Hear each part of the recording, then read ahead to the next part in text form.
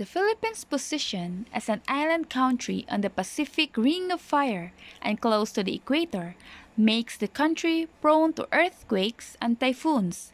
Yet, there's no stopping big investors to build multi-billion projects, particularly in Cebu, the country's richest province for 5 consecutive years, now transforming it to being a world-class destination. Cebu is truly the Philippines' Queen City of the South. Here's the 3 multi-billion projects that will open in 2021. Isla Dela Victoria, developed by UHRI, a Gokongwei-owned company. John Gokongwei is a self-made billionaire and a fellow Cebuano. It is located in South Road Properties, Cebu City, near Il Corzo. With 25 billion budget, it is the biggest project to date in South Road Properties. With 350,000 square meter, it will house bars, restaurants, mall, convention center, casino, park, theater, and no less than 3 hotels. It is named after a dedicated Cebuano, Jojo Dela Victoria, who was killed in 2006, protecting Cebu's marine resources from dynamite fishermen. This is a 50-year lease of the land. Cebu City will own 10% of all profits made for the entire duration.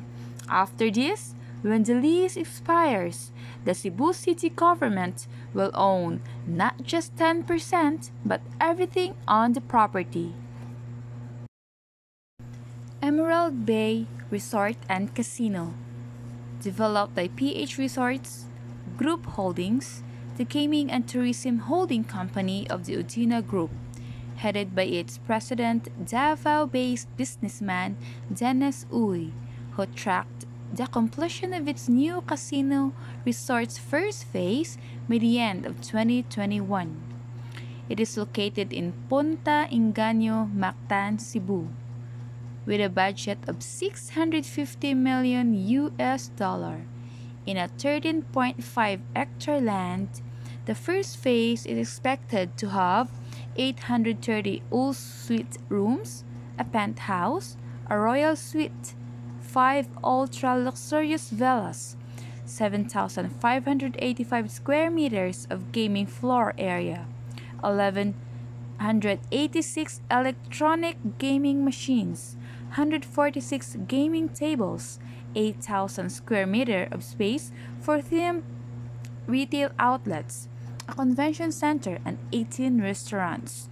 The second phase will open a year after it, covering 9,400 square meter of gaming area and a 5-star hotel with 1,300 rooms. Cebu Cordova Link Expressway is an 8.5-kilometer bridge and a 30 billion project which will beef up Cebu's road network connecting Cebu City and Cordova Lapu-Lapu City. Its iconic features is a lighted cross on all 4 sides on top of the 2 145-meter tall main pylons inspired by Magellan's Cross. The span and height of the bridge, which is at 51 meters, will allow large vessels to pass underneath, and the link is expected to serve at least 50,000 vehicles daily, with a design speed 60 to 80 km per hour. And the other 4 multi-billion Cebu project with a target completion date of year 2022 to 2028 are Metro Cebu Expressway, approximately 73 km long, with 28.1 billion budget. Ming Mori Business Park in Minglanilla, a 6 billion reclamation project in a 100-hectare land.